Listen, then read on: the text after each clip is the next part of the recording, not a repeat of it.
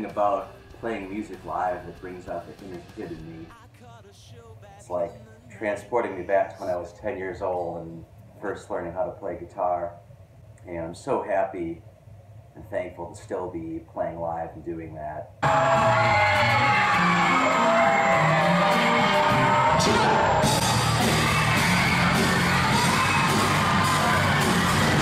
Opening up for the Beach Boys was one of my favorite experiences.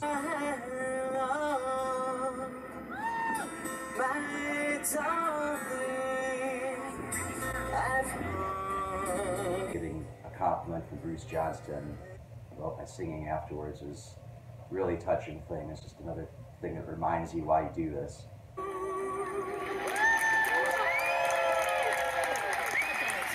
Getting gigs at both Summerfest, the world's largest music festival, and opening for Lennon and Maisie for the Special Olympics at Mall of America. I can't help it, I got stars in my eyes. Can't help thinking how you love me again.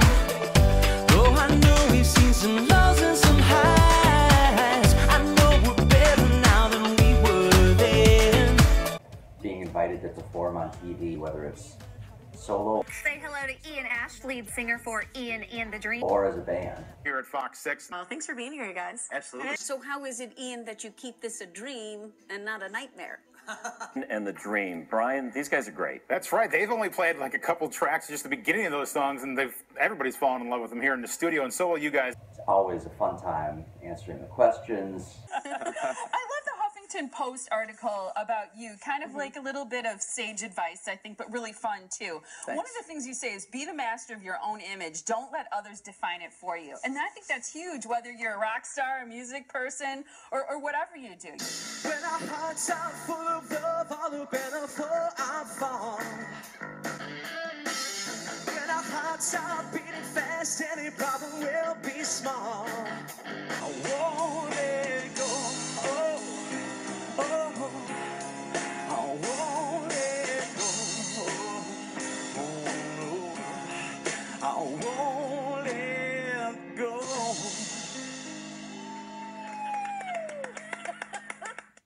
Love playing festivals. Feel like sex and magic tonight, tonight. Feel like sex and magic tonight, tonight. Feel like sex and magic.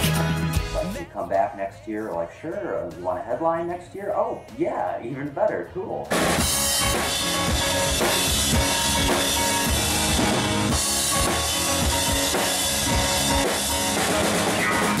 We don't got to talk about it, we learn how to work around it. So I'm not driving you straight out of my mind.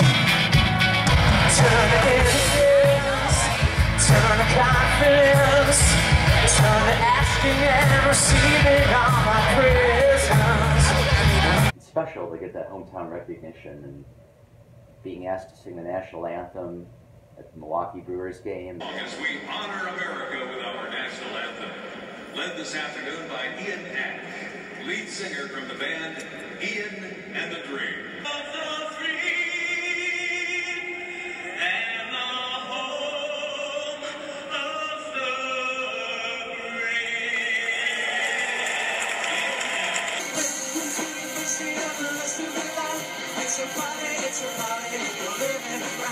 You never know who's going to be at a show sometimes.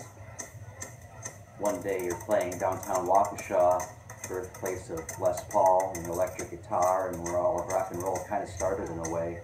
All of a sudden this nice lady comes up to me after the show and says, "Oh, you guys are awesome. Les Paul would have loved you."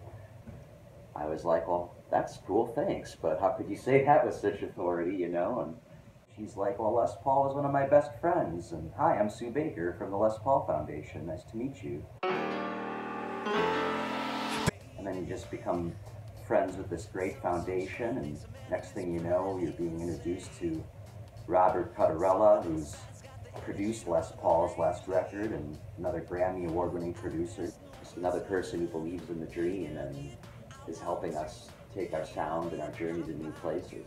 Well, maybe now it's your turn, girl. I know that you've learned so well Take it and run, have a little fun. I know I'll always be performing no matter what. I really can't picture myself doing anything else other than writing music, recording, and touring. There's nothing I'd rather be doing. Keeps me running.